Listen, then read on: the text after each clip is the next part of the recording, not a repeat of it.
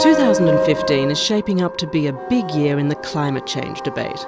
In December, world leaders are due to meet in Paris to finalise an international agreement to halt global warming.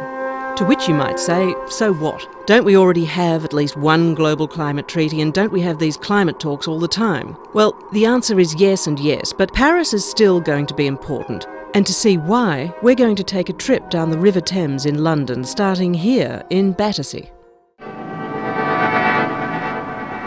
It seems incredible now, but until it closed in 1983, Battersea Power Station generated a huge amount of London's electricity.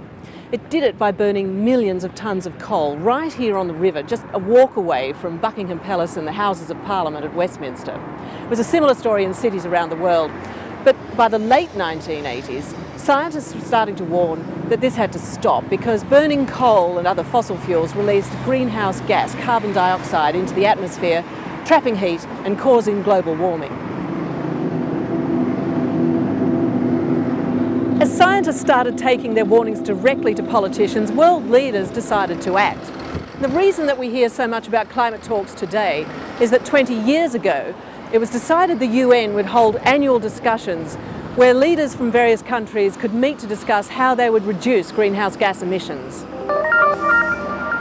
Those annual UN climate change talks were based on a treaty that had been agreed in the early 1990s at a big Earth summit in Rio de Janeiro that attracted everyone from the first George Bush to Bianca Jagger.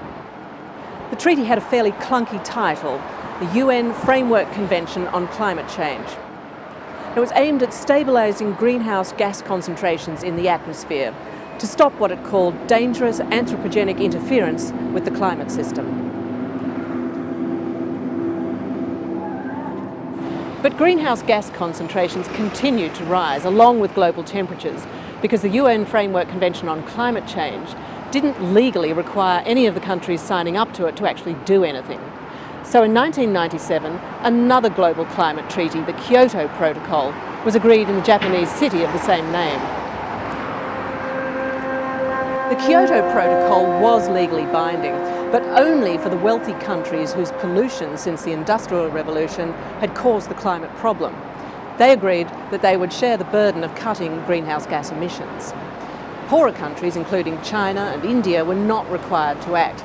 And that made some sense at the time because in 1997, the biggest emitter by far was the United States. But emissions kept rising, partly because the US never ratified the Kyoto Treaty, which many members of Congress opposed because it didn't require action from America's fast-growing economic rival, China. And by 2006, China had overtaken the US to become the world's largest carbon polluter, while emissions from other emerging economies such as India were growing fast. Meanwhile, warnings about the extent of the climate change problem continued to grow. This is the Thames Barrier. It's one of the world's biggest flood defence structures. It was built more than 30 years ago to protect London from flooding.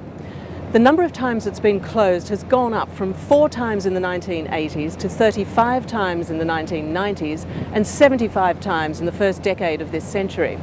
That's partly because of heavier flooding upstream, which is something scientists say could worsen as the climate changes. On top of that, as the oceans warm and ice caps melt, sea levels are expected to keep rising, and that's also likely to put pressure on the Thames Barrier in future.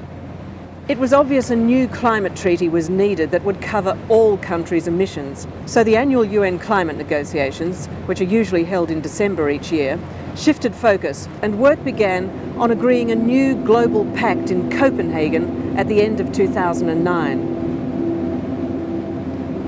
That meeting was widely deemed to have been a failure. Leaders did agree that there shouldn't be a rise in global temperature of more than 2 degrees from pre-industrial times, but there was no agreement on the practical measures needed to achieve that. To have a reasonable chance of limiting warming to 2 degrees Celsius and avert potentially dangerous climate change, scientists have calculated that no more than around 1,000 gigatons of carbon dioxide could be emitted from 2012 onwards.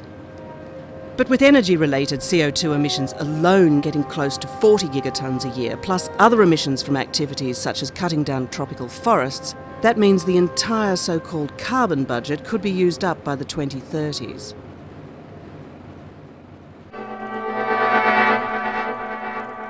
After the failure of Copenhagen, the future of the UN negotiations looked decidedly bleak. But eventually it was decided that fresh efforts would be made to try to seal a global climate pact in Paris in December 2015. Countries have already started putting out their plans for emission reductions in the lead up to the Paris meeting. But the challenge they face really is enormous. To take the energy sector alone, coal still accounts for around 40% of the world's electricity needs. And modern renewables, like these wind turbines further down the Thames here at Tilbury Docks, only account for around 9% of the world's power generation. At current rates of growth, it's going to take until 2030 before they reach 20%.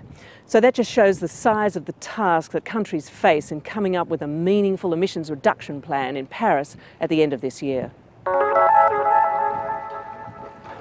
The Paris meeting could easily end up being a rerun of Copenhagen, although there are some important differences. For one thing, there's no global financial crisis as there was in the lead up to Copenhagen, which distracted world leaders at the time. And for another, the US and China, as long ago as November last year, agreed on plans to cut their respective emissions, something they failed to do well ahead of Copenhagen.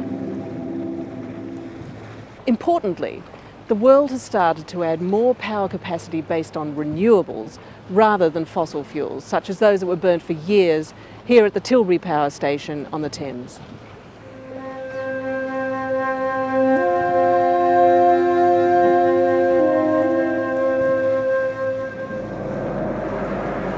Throughout this year, all countries are due to spell out to the UN how they plan to tackle climate change.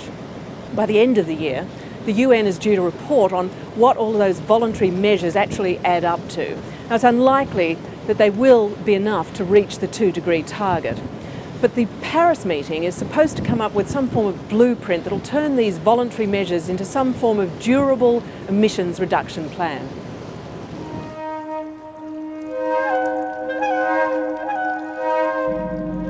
We still don't know exactly what that blueprint might look like, and critics say there's a chance that it won't be enough to halt dangerous levels of climate change.